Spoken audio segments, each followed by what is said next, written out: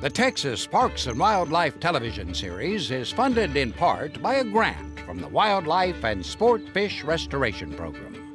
Through your purchases of hunting and fishing equipment and motorboat fuels, over $50 million in conservation efforts are funded in Texas each year. Additional support provided by Ram Trucks, built to serve.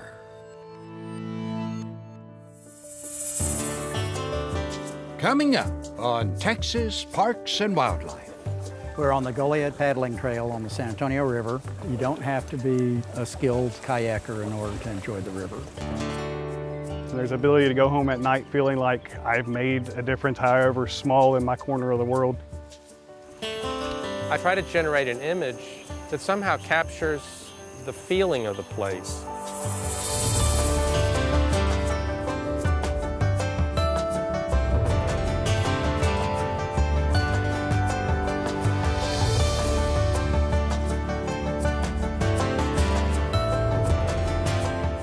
Texas Parks and Wildlife, a television series for all outdoors.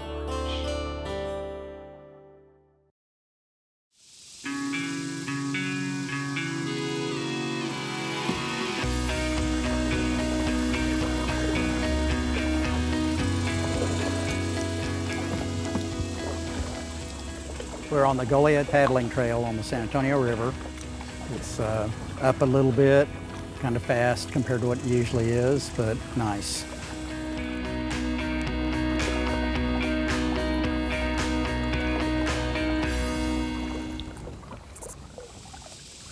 It's a little green out here. Yeah, it's a little green. A lot of katydids. We do have a paddling trail here, and we were actually the first state park to have a paddling trail site designated inside a state park. This is a wide river, it really is. It's about 6.1 miles of beautiful, pristine river.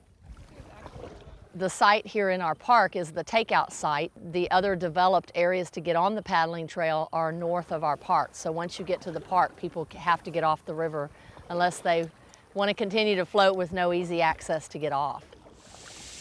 Better than schoolwork. Yeah. I'm glad we're out of school for summer. What I like about here is the scenery, the nature, all the birds and stuff. And this, the river's real calm. Good place just to sit out and hang out and canoe. It's a coastal stream, so it has muddy banks. Grass and trees grow right down to the bank. You usually see a lot of wildlife because of that. Lots of trees. Water. It's good for families. You don't have to be a skilled canoeist or a kayaker in order to enjoy the river. Right now we're just drifting, we're floating on the current. I go out here every so often. I like the river, but this is the first time I've been like solo kayaking. It's always pretty out here. People love to come here and camp. They spend the weekend here and enjoy the float. It's very quiet and serene. The 6.5 mile current trail I can make in an hour and a half. Most people take a little over 2 hours. And we will go pretty close to downtown Goliad, a couple blocks from the courthouse, and you wouldn't know you were near a town. You hear crickets and cicadas and birds, but nothing that sounds like humans. It's a nice, friendly river.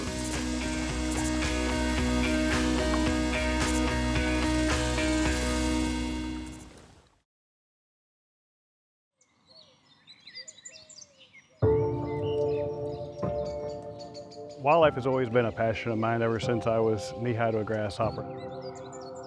I've always liked wildlife, I've always been interested in it, and so it was a natural leap. My name is Ryan Schoeneberg. I'm working for Parks and Wildlife for 14 years and Big Game Program for 8. How are you, sir? I hired Ryan several years ago as our big game program specialist. His focus has been really centered on disease management. So we have chronic waste disease in Texas. It's a neurological disease that affects all your cervid species, so your deer, elk, moose, the things of that nature. It's very similar to mad cow disease. There is no cure for the disease, so the only prevention is to keep it out of an area. The scenarios where we have to go out and collect these samples are extremely stressful, extremely complex. Nobody wants to have to do it. You can imagine these facility owners, they've grown emotionally attached to these deer. They've invested a lot of money in these facilities and the deer that are in them. These situations can be really stressful. It's hard on the psyche. It's hard to get that many people together, that many schedules together. One of the more challenging parts of my job is trying to bring a bunch of different entities together for the common goal. We want to make sure that we are being as absolutely safe as possible. We show up early, we have a little safety briefing and an overview to make sure we have the equipment we need to collect the samples, make sure we have the staff there, make sure we know who's going where and who's doing what safely, humanely, make sure we are getting the research out of it that we need to. I want to be set up there right at daylight. He always has a really strong, motivated team behind him, helping him get very difficult tasks completed under very stressful conditions. Well, my main job in my career is to protect the wildlife. You know, we're protecting the larger good, all the deer in the state, by trying to sacrificing a few for the greater good. Bottom line, I appreciate everybody's help. He does such a good job of leading by example that he motivates others to work tirelessly through an operation. I've actually received compliments from some of these facility owners thanking Ryan for his professionalism despite the operation that had to be conducted. I think we're ready to go. Grandpa always told me, if you find a job you like, you'll never work again. Can't say that every day has been exciting, but there's definitely that job satisfaction. There's the ability to go home at night feeling like I've made a difference, however small, in my corner of the world.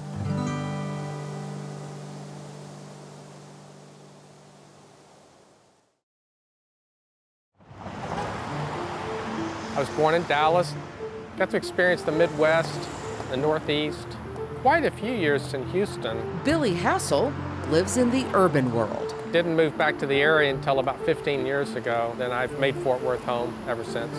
But Billy has always been drawn to the natural world. Abby. It's hard when you live in a city to find places that are natural. It's dog heaven for them, and us too. Reconnecting with nature in a small way, in a very urban environment, it calms the soul somehow if you can slow down. We live fast-paced lives, and we're kind of conditioned, I think, to think we have to live in rush all the time. But follow Billy to work, and his interest in nature becomes most apparent. Here we are in my studio.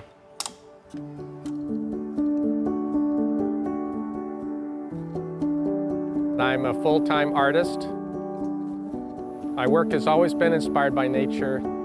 I grew up at a time when there were still some open spaces and creeks, and I got to experience a little bit of nature, even though I grew up in a pretty urban environment. I guess my love of nature was born from those experiences, and I've been kind of searching for that throughout the rest of my life. I've been seeking out opportunities to be out in nature and find places to inspire my work. You see these oak groves from a distance, and they are their sort of own little world. In early fall, a new project finds Billy seeking natural inspiration along the coast. This is a cool spot. This might be a spot to come back to and set up a chair in watercolor. Texas Parks and Wildlife Foundation has commissioned Billy to create a series of prints celebrating wildlife habitat conservation statewide. We decided on 5 land projects around the state of Texas, Powderhorn being kind of the jewel in the crown. Billy's first lithograph will feature Powderhorn Ranch, 17,000 acres of newly conserved coastal prairie and marsh on Matagorda Bay.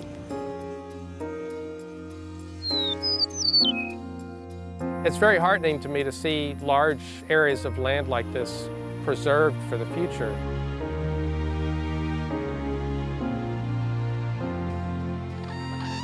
If you had to put it all into one picture, you couldn't fit it all.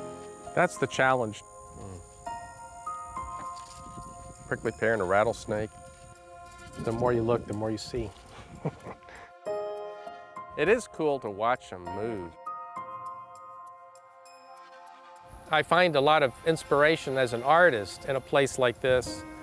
And as I learn more and more about it, I'm fascinated by the complexities of it and how practically every plant and every little creature plays a role in the overall balance of a place.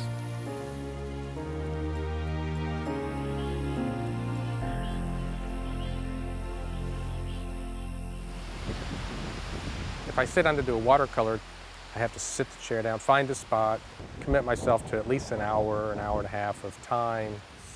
In a pencil sketch, I can frequently get at least a contour of the shadows. The cactus, I got a little more detailed on the shapes, and the line drawings kind of helped me put it into a bigger context. The length of time it takes to do a watercolor, by the time you're 3/4 of the way finished, the light has changed completely. That's the advantage of having a photograph to refer to just for the light and the color.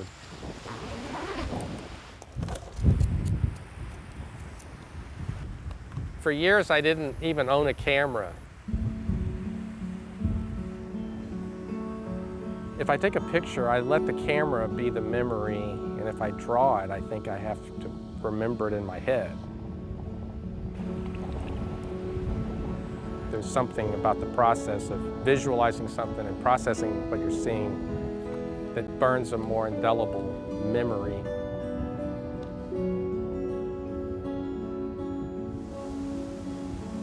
Just being in a place, just walking through a place and hearing the wind blow and seeing things, it seeps in. I try to generate an image that somehow captures the feeling of the place.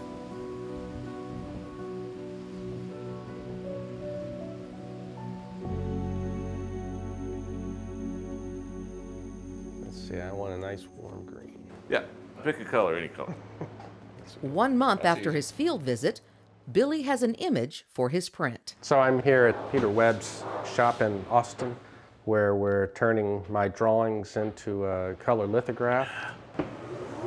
With his printer, Billy builds the image one color at a time.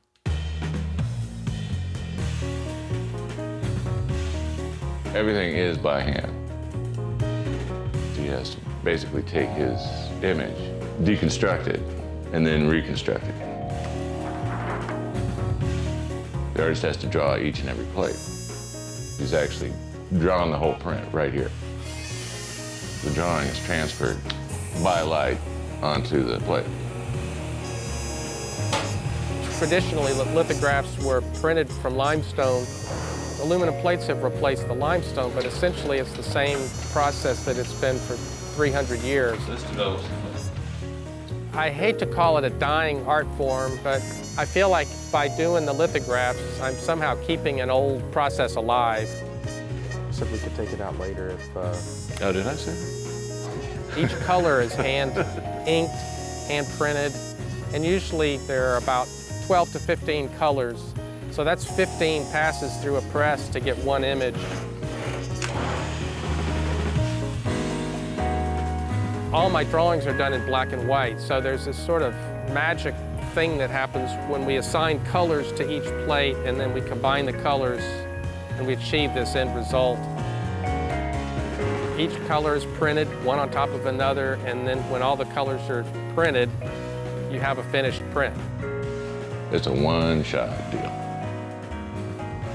I think it's somehow appropriate to be celebrating these places as a limited edition work of art. Ta-da! We did it. There'll be editions of 30, and once they're gone, they're gone. And in a way, it is like the land that's inspiring the prints. Back at his studio in Fort Worth, Billy completes other work to be shown with his lithograph.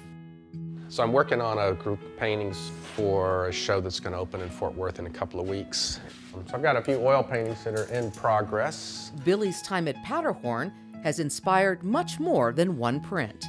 It's kind of evolved into almost a whole show of work based on that. I make my gallery owners a little nervous sometimes because I'm down to the wire usually, but I always deliver. We're at the William Campbell Contemporary Art Gallery here in Fort Worth. Wonderful show. Beautiful. Oh, thank you. Tonight is the opening of a show of new paintings and the unveiling of the Powderhorn Ranch lithograph. This has generated quite a stir. Pulled in the crowd tonight. This is kind of the culmination of weeks of work and sweat and anxiety over getting it all done in time. And my only anxiety now is that there's not any wet paint that anybody's going to bump into inside there. I like the one in the back, it's Powderhorn. Paintings have sold and prints have sold, and I think there's going to be a lot of interest in the Powderhorn Ranch lithograph. And I do think people make the association or think about the coastal prairie of Texas and also the fragility of nature. While preserving nature in paint and ink has a beauty all its own, proceeds from Billy's print will also help Texas Parks and Wildlife Foundation keep places like Powderhorn Ranch wild forever. When this was proposed to me, I was thrilled. With more lithographs in the series, It'll be about a 3-year project. Billy Hassel has more natural inspiration to look forward to. I hope that the prints reach people and make people aware of Powderhorn, but also just aware of the world and how precious it is.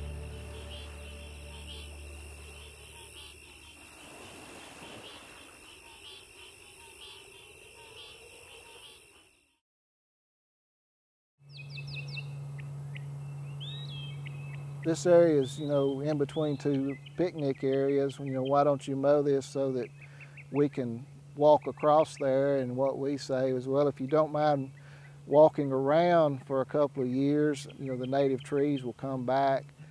The seedlings are there, we just have to give them an opportunity to grow.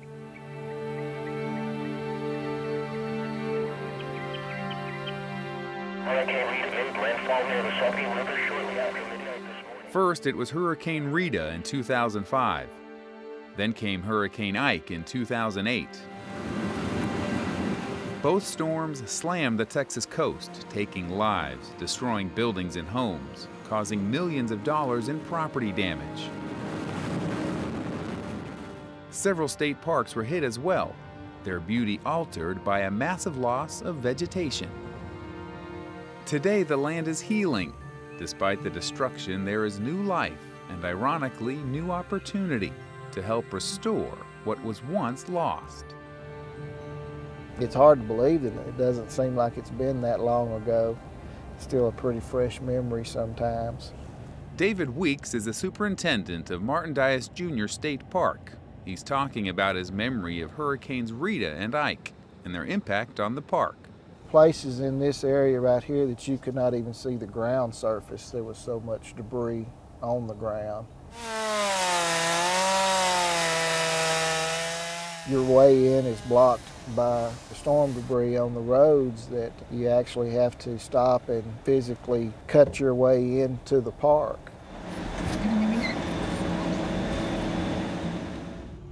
We're out here every day and we take pride in the parks, and to see it damaged, it's not so much discouraging as it is just heartening, because you can see out there, if you look out through the woods, how open it is, and you also notice that there's quite a few pine trees that are sticking up there that are dead. Those trees were damaged by the storm.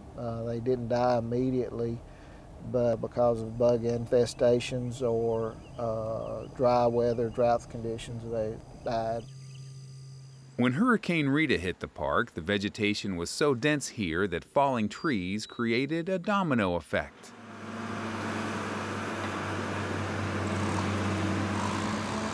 Two years later, what Rita started, Hurricane Ike finished, creating large open areas that introduced new diversity to the forest. With the overstory gone, all the underbrush and new trees, which is creating the problem with the invasive species, which are like the tallow trees growing right here, and then the dog fennel weeds that are growing up. And we've seen a tremendous growth in our small animal population as well as our deer population here in the park. We have less trees, but we certainly have more wildlife. As far as our visitors, I can't tell you the number of visitors that have come up here after the hurricane and cried because they've been coming here for so many years, seeing these big magnificent oaks and magnolias, and then all of a sudden there are so many of them down on the ground. In fact, it was those two very species of trees that Hurricane Rita blew down on top of the park's nature center. We had a large red oak hit a magnolia, and both of them hit this building and completely totaled this half of the building. We lost a lot of our exhibits inside, some of our books, some of our educational materials. Thanks to my taxidermy friends and a lot of volunteers, we've been able to restock the Nature Center, making exhibits, hands-on activities for kids and adults. We lost anywhere between 35 to 40% of our trees from the two hurricanes. Originally, this whole area was part of the big thicket, made up more of longleaf pines than the other two pines that we had. All of this area was completely clear-cut right after World War II. So they got all the longleaf pine and left a few of the loblollies. So what came back was loblollies. So when we knew we were going to have to do something with this area, we decided to try to help put it back to the way it was originally. Pretty soon though, say in 25 to 30 years, this area will look like the area with the tall pine trees again. Just down the road, and also impacted by Hurricanes Rita and Ike, is Village Creek State Park. We are in the big thicket area of Texas, and it's known for how thick and lush the vegetation is in this area. And when you get this much sunlight reaching the ground, everything comes up and starts growing. Mother Nature gave park staff here the same opportunity to rebuild the native longleaf pine forest that once dominated this region of Texas. Because of the clearing from the hurricane, it gave us an opportunity to do some resource management in this area a lot easier and faster than we would have normally been able to do it. An area about 75 acres back here on the south side of the park on this sandy ridge would have been dominated by longleaf pine trees, but it was mostly overgrown with loblolly pine trees and hardwoods, and the hurricane took a lot of those out. Then we came in and mulched the understory, which was about 6 to 8 feet high, and we followed that with a prescribed burn in the area. The contractor coming in and doing a thinning of some of the remaining loblolly pine trees. We left a few of them, left all the longleaf pine trees here for seed trees, and left a few of the hardwoods. And then the contractor also came back and planted over 25,000 longleaf pine tree seedlings to bring that longleaf back to this area. About 45 of that 75 acres that we worked on here has been replanted in longleaf pine trees. Before the state bought this property in '79, it had been logged in the 20s and again in the 50s. And so most of the forest was an even-aged forest. All the trees were about the same age, and that's not natural in a forest. And so when the hurricane came through and took out some of the canopy trees, then you have an uneven-aged forest, which creates more biodiversity, because then you have more different types of plants at different levels, which in turn feeds different animals in the ecosystem. So it's a good thing as far as that goes. It's a bad thing when it destroys people's homes and businesses and things like that. Yes, hurricanes are part of nature, and we have definitely come back as a park, and we're definitely coming back as a beautiful nature area also.